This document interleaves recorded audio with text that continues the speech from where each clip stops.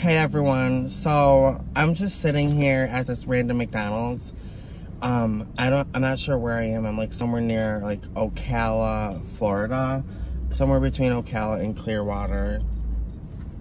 And this lady in the McDonald's lobby is just like staring at us while we're trying to eat. And she's just like, oh, we got the most case of COVID-19 in the state. In this area, we have the most cases. And she's like, my coworkers are dying from coronavirus. Blah, blah, blah. And then she's just standing there staring at us, like, not saying anything. She's just staring at us. And I'm like, okay, like, if your coworkers are dying from coronavirus, why are you still coming to work? Because I don't know about you, but a minimum wage job isn't worth losing your life over. I think they only make like $8 an hour down here. And they're coming to work and people are dropping dead from coronavirus for $8 an hour. That's a problem in America, folks.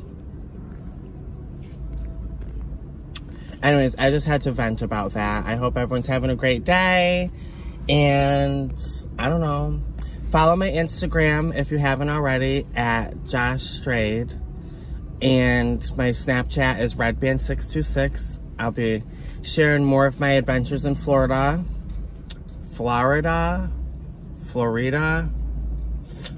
Anyways, I don't know. I'm on my way to this hotel. I'm going to check in and explore the area. So stay tuned. Love you guys. Bye.